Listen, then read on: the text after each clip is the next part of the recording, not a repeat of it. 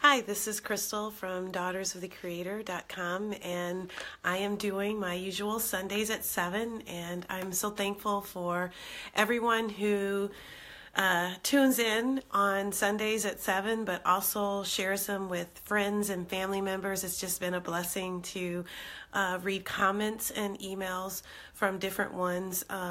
And just so you know, I can't always get to all the emails, but I do try to get to those that I can. So please don't be offended by that. But I just want to just send my appreciation. Today, I want to talk a little bit about God's grace when we need it most.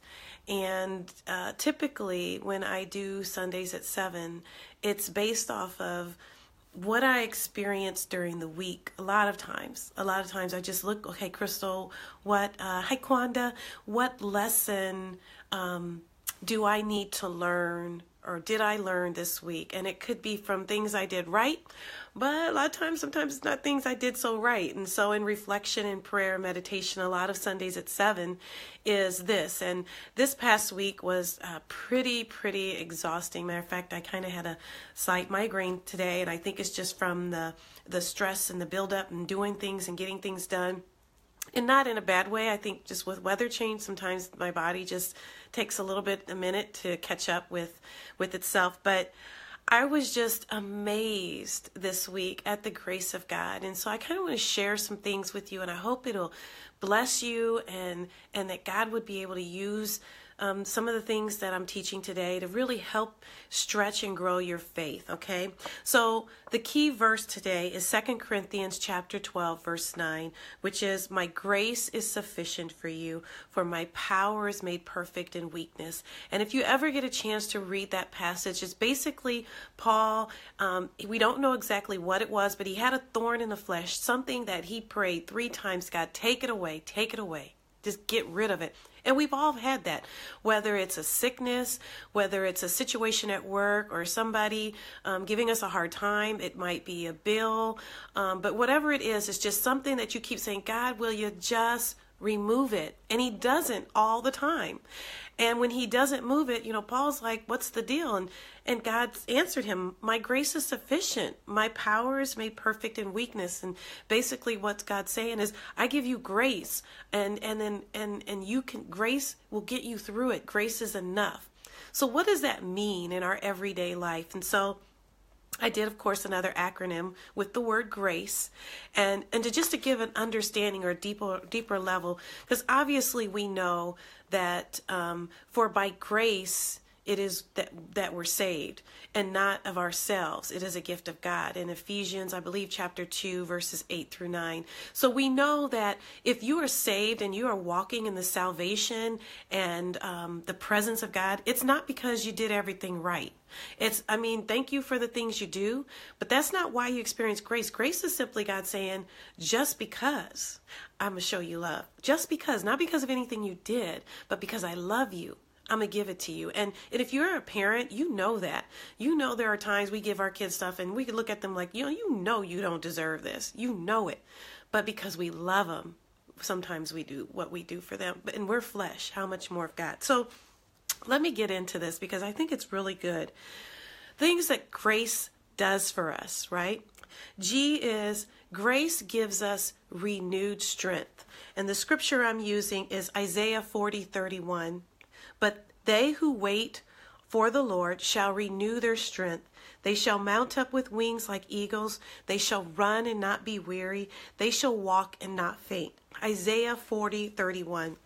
And I think I've shared this before in the past, especially, I've shared that I have 5 children, and especially when they were little, like this is my odd year with my kids. So we are 17, 19, 21, 23, 25. And as young adults, it's more of a mental and emotional drain on mom. But when they were kids, it was almost purely physical. Either they wouldn't sleep at night, or they were sick, and they're running around the house, or they're running outside, and where are they at? And you're just, kids.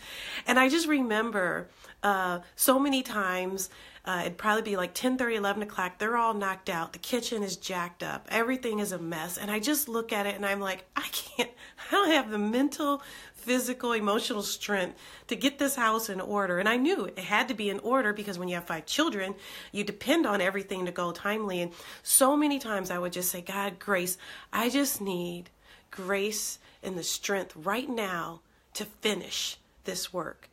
And it was like that when it came to cleaning the house. And when the kids got older, they were in so many activities, and I was in grad school at the time. And so it was the same thing. I had projects due and things, and I would get everything. I'd run to the volleyball games and the football games and the track meets, and then get home. And it's like, oh, I've got a 15-page paper to write, and I would just say, God, if you could just give me the strength to complete it. So grace gives us strength, gives us renewed strength. So I guarantee you, just try it this week. If you reach a point where you're just like, I'm weak, and got to get this thing done for work, got to get this thing done in the home, and you just say, God, would you give me the grace right now to complete it?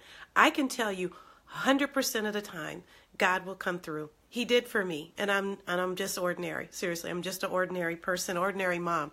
So G is grace gives us renewed strength. R, grace rises us beyond what we can do on our own. And the focus scripture for that is Ephesians chapter 3, verse 20. Now to him who is able, love this scripture, to do far more abundantly than all we ask or think, according to the power at work within us. He's able to do far more abundantly than all we ask or think, according to the power at work within us. And let me tell you why I love this scripture. Because there's so many times when I have found myself in a situation where I know I have done everything I know to do. It's like if I'm trying to write something, I can't write one more word. If it's something for work and I just feel like I've done everything I can do to make this work. And it's just like God says, I am going to rise you above what you think you're able. And I just love that. And I see that so many times, last week, I think I told you guys I was studying for a test, finally passed, praise Jesus. But, it was finance and accounting, and it was just so difficult when you're visual and you're more of a word person and you're expressive in words to always grasp your mind around the finance and numbers. And my numbers friends, they're just the opposite. They can wrap their mind around a formula. They can figure out how it works, and they can go. And it's just like, I just told the Lord, I'm like, I can only go so far. Now, seriously, what I told God is I only need to pass. I don't care if it's like 72, 71 and a half. If I can just pass it by 70, I don't care. And by the grace of God, I was able to pass that test. But again, in my own strength and ability, I don't know if I would have ever passed. It just was completely out of my normal range of abilities. But God. And for you, it might not be a test. It might be something at your work. Maybe you're needing a promotion, or maybe it's just something with your family. And you're like, I have taken this, God, to as far as I can go. If you're in a marriage and you feel like I have shared with my spouse as far and as much information as I can. Now, God, you got to push it. You got to give the grace to get it to that next level. He is faithful. He is faithful to do far more abundantly, but we got to expect it and we got to ask for it. The Bible says you don't have because you don't ask. We got to ask, So grace gives us a renewed strength, rises us beyond what we can do on our own. A, activates our faith. Okay, so the scripture is 2 Thessalonians chapter 1, verse 3. We ought to always give thanks to God for you, brothers, as it is right, because your faith is growing abundantly, and the love of every one of you for one another is increasing.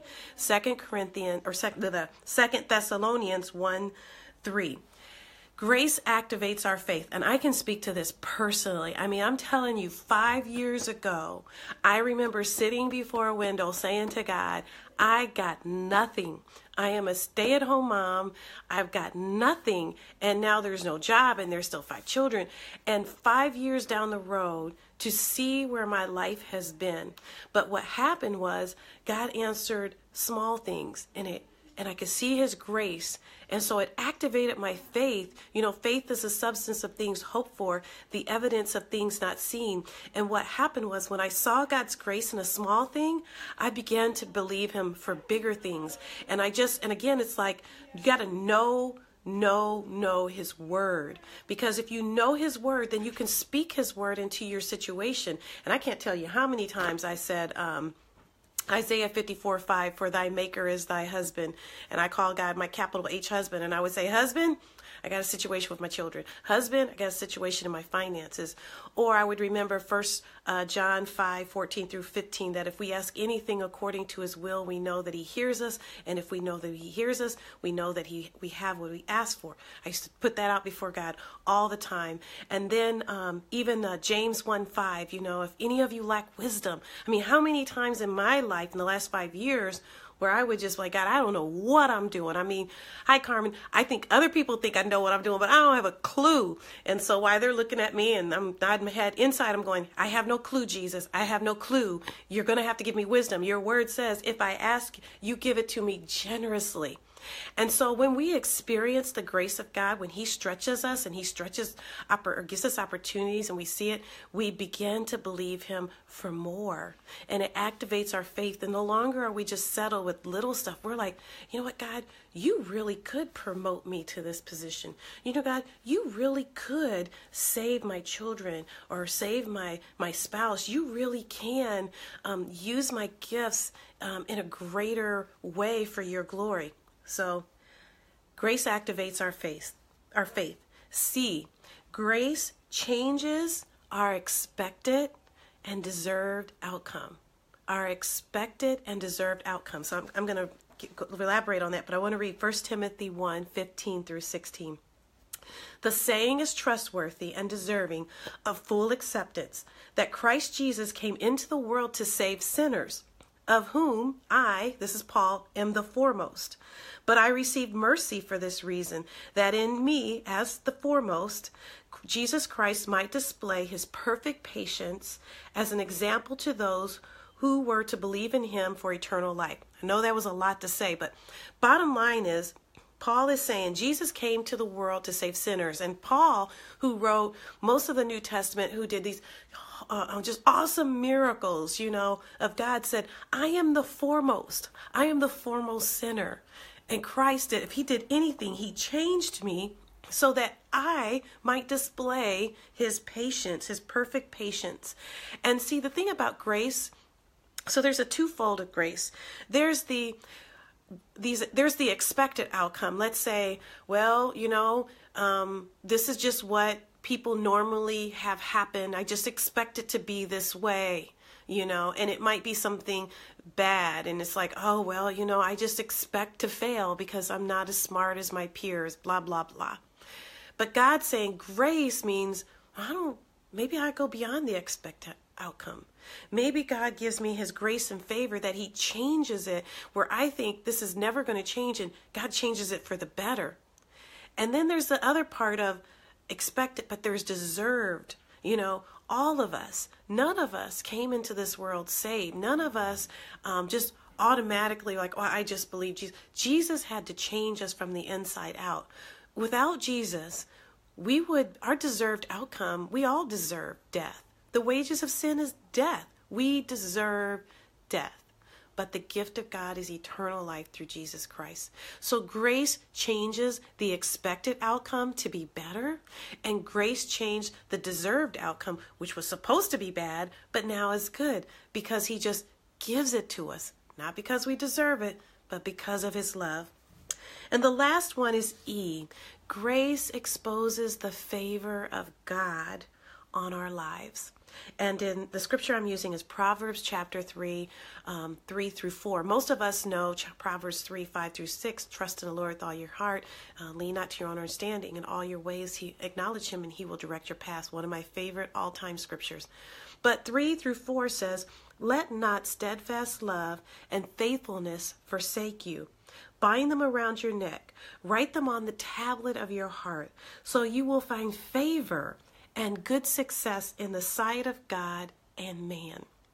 And I see this as, and I just see it, I see it in me, And I see it in other people. Again, because it's not the grace of God because Crystal's been so good. Because trust me, I know how Crystal is. She doesn't deserve anything. But the thing is, it's the brilliance of God's glory and favor on your life. When you really just set your mind to say, I am going to serve God with all my heart.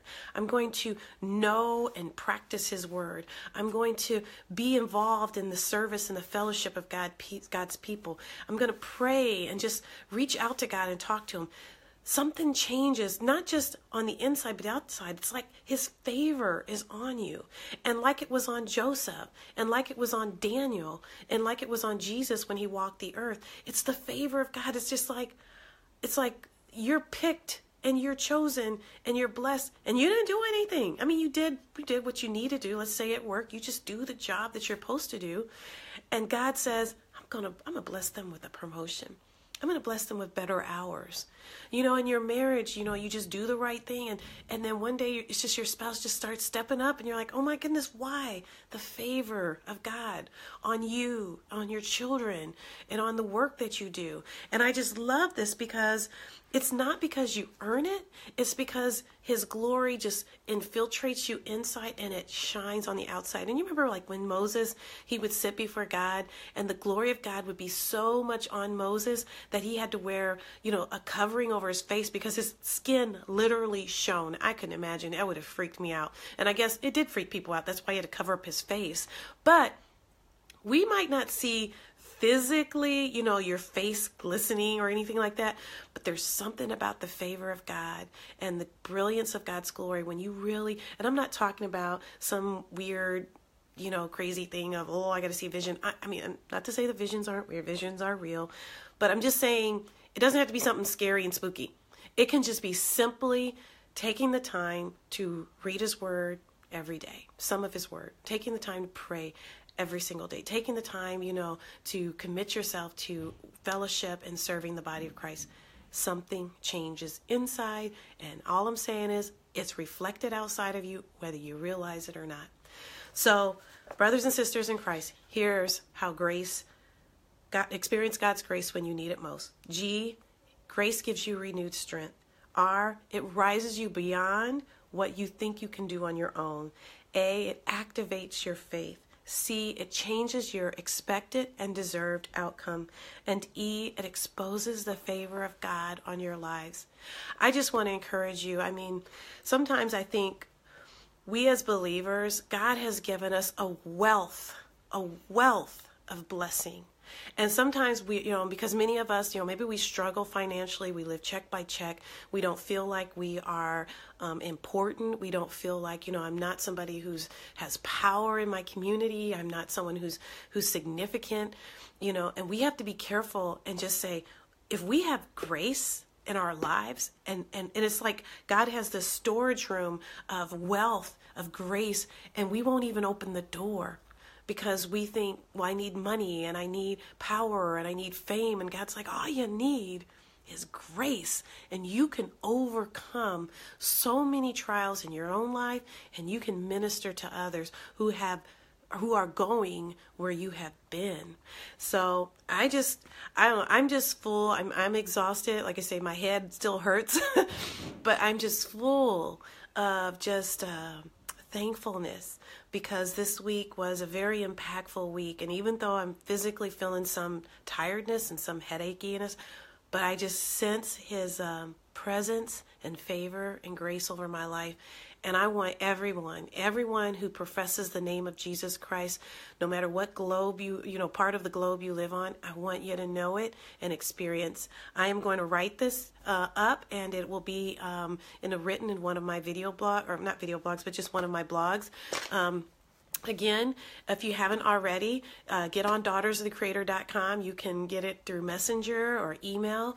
I appreciate everyone who shared with friends, and I just pray, that you would continue to share this website, and that God will do it. God will just change lives, because honestly, before I even started doing this, I said, Lord, I don't need a million people or 1,000 people to even look at it. I just need those, Lord, need to hear this word to watch today. So everybody who's watching, and Carmen and Patricia and everyone, thank you and God bless you. And today and this week, I pray, experience the grace of God on your lives. And just thank you so much and have a blessed week. Bye for now, everyone.